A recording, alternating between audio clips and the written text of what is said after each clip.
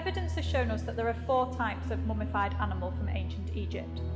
We have the cult animals, where there was only one of a specific animal alive at one time, which was held sacred by the Egyptian population. They lived very, very special lives. They were waited on hand and foot, and when they died of natural causes, they were buried with enormous pomp and circumstance before a replacement was found. We also have pets which were mummified by the ancient Egyptians to be taken with them to the next life. These are mainly buried in human tombs or nearby. We find food mummies which are buried in human tombs, and they're food offerings to be taken by that person into the next world. By far the largest group, and the one that we have looked at here in Manchester, are the votive offerings. And by votive offerings we mean an offering made by a person to give to a god to take a message. They're a physical form of prayer.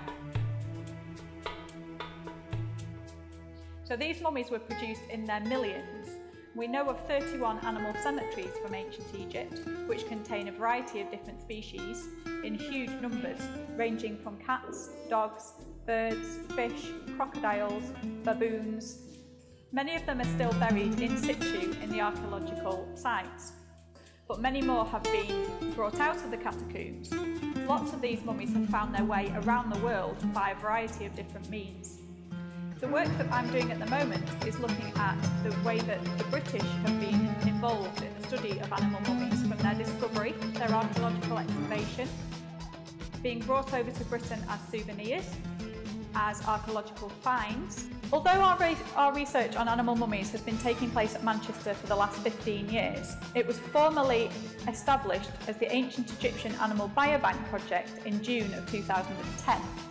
The aim of the Biobank was to collate all this material into one centralised place. So we collect information on what the outside of the mummies look like, we take photographs, we record their appearance and their state of preservation.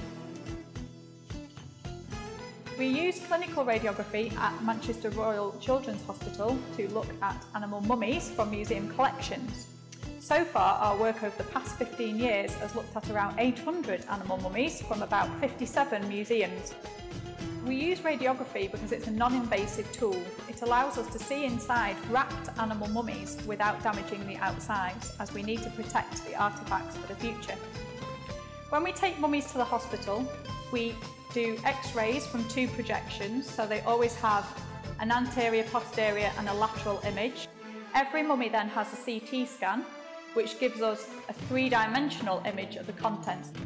And they can help to show us if there is an animal in there at all, whether it's the species that we're expecting to find, or whether it's something entirely different. We use radiography and CT to look at what's inside, how the core of the bundle, how that's being constructed. We also use CT to look at how the linen wrappings are being applied. Sometimes they're very tight, sometimes they're quite loose, and sometimes it looks as though they've been done in different stages. Using some of the data taken from CT scans, we've been able to use 3D printing technology to isolate specific examples, perhaps bones or other anomalies that we see on the scans, and we can physically replicate those to make it easier for visitors, for example, to this exhibition, to understand what we're looking at. My research focus, as I've said, works with bird mummies. So bird mummies in the Biobank represent about 1/3 of all the animal mummies that we come across, and they were buried in their millions in ancient Egypt. Why did they mummify bird mummies? Well, birds were represented by certain gods in ancient Egypt. So the god Horus was represented by a type of small falcon. We work in collaboration with the University of Bradford, who have done some GCMS for us on some of our samples. So this is basically a chemical fingerprint of what was being used in the bird mummification. My research has also focused on how the bird body was being treated directly. So for part of my PhD, I used light microscopy. So I was making use of the samples that the Biobank has collated since 2010.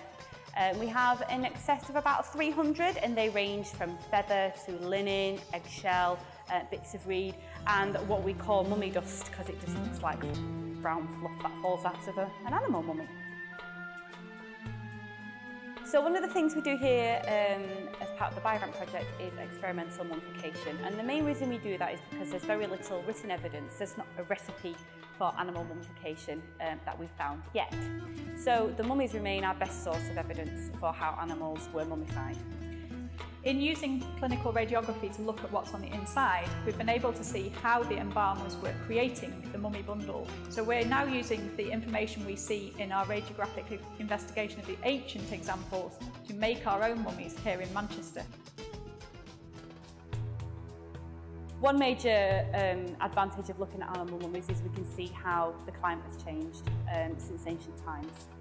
We know, looking at some of the species that we find mummified, that the environment was probably more green than it is today in Egypt. There would have been a little bit more natural water, there would have been more vegetation, and animals would have flocked to certain areas.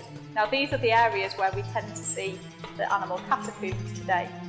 Some of the animals we find mummified, such as the sacred ibex, are no longer present in Egypt today because global warming has pushed them further south into Ethiopia. So we can learn vital messages about what the environment was like and how it has changed over time.